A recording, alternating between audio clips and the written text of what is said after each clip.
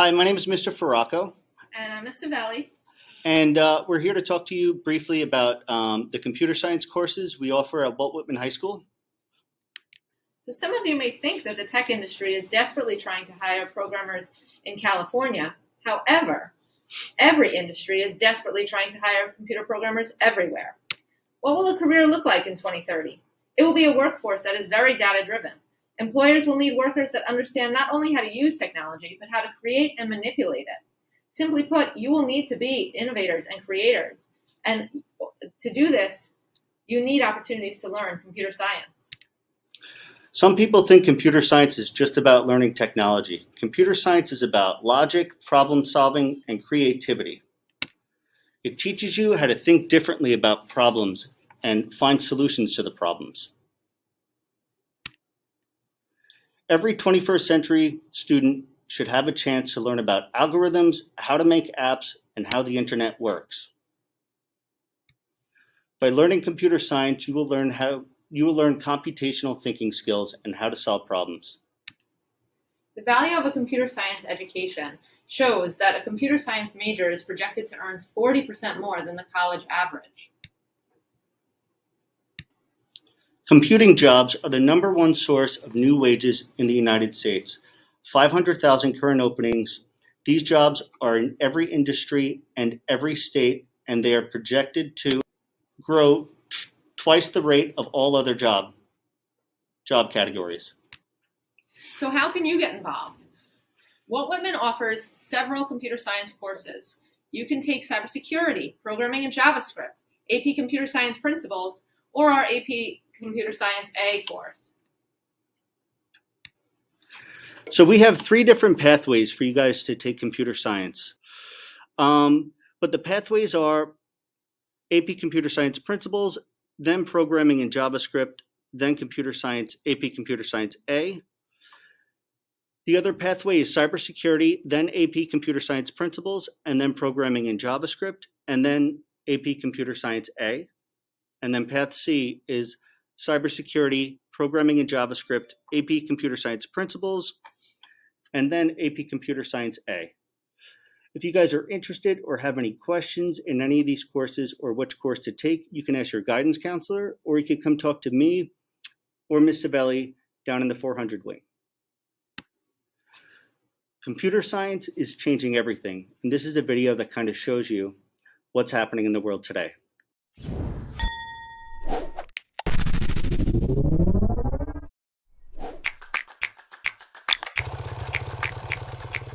I think 19th century was about the Industrial Revolution, about electricity, about disrupting the agricultural society and making it more advanced. The 20th century was about physics and engineering to do more things easier in our everyday life, from refrigerators to washing machines. How convenient. And the 21st century is definitely the digital age. It's the internet.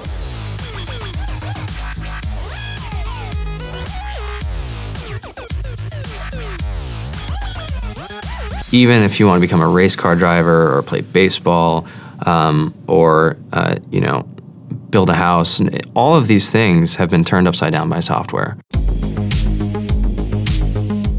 The lettuce bot is a robot that can sense its environment. Every single hour, this lettuce bot is seeing 1.5 million plants, and it's taking individual action on those plants. We enable lettuce growers to have higher yields in their field by helping make it cheaper, by helping produce food in a more sustainable way. And that wasn't previously possible without computer science and technology. I have a really fun job where we build Polyvore, which kind of combines all my favorite things, so programming as well as fashion and art and design and shopping. Half the products you use these days are software products that you play with on maybe your phone. And so if you want to build something cool, you need to know programming, right? And there's so many things that you can do with computer science. So if you just work backwards from the cool thing that you want to build and figure out what that is, a lot of times computer programming is part of that, right? So you should learn the skill. It's really exciting right now. The technology that we're developing right now is going to be used by your doctor in the next decade. When you come into the office and you're sick, the doctor is going to be like, all right, spit in this cup. And I will put it into this magic machine, which is a sequencer, and in an hour I can tell you what you have or what's wrong with you. So if we're looking for a new virus, for example, we'll download a database of all the viruses that are known, and we'll search for our sequence of interest against a whole database of all viruses. So you still need somebody to analyze the data. The computer is not smart enough yet. Our software helps people save energy and thereby reduce their carbon emissions. To date, we've saved over 8 terawatt hours, which is the equivalent of about 1.1 million cars on the road. When you're forecasting the wind, there's so many different parameters that go into it. It would be impossible for a human to sit down and do all those calculations. We need a computer model in order to forecast it.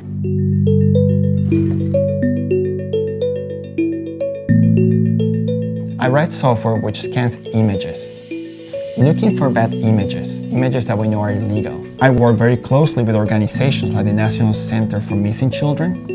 I know that the work that we've done has impacted the life of people. And I feel very strongly about it because there's a lot of social problems right now that could really leverage the use of technology. It's a lot about empowering the people who are there helping the world by giving them the tools to be able to do better. That's something that we can do right now, and the tools available are huge. The merging of art and technology is getting more and more significant now. Because computers and software are such an integral part of our lives day to day, people are realizing that it can be quite creative to take this medium of computers and create incredible works of art. In Finding Nemo, when Crush and Squirt and all the friends are flying through the East Australian Current, you're seeing images of water flowing by, you're seeing the colors on the back of the turtle, you're seeing the sides of the fish.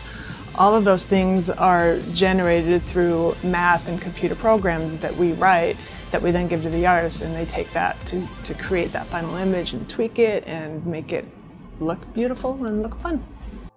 The crux of it is really about invention. It's about looking at the world and being dissatisfied with things and questioning everything. I always felt like if I didn't learn how to program, it would be like not learning how to read. The future would just be closed to me. If you're in the coding profession, there's so many things that you can do, and you can pretty much pick and choose the course you want to be in. I think that you can start something in your college dorm room, and you can have a set of people who haven't built a big company before come together and build something that 1 billion people use as part of their daily lives is just crazy to think about, right? It's humbling and it's amazing. Really, it's about the chance to reinvent things and then see it out there in the world and see people using it and having fun or having a better life because of something that wasn't there before that you put in the world.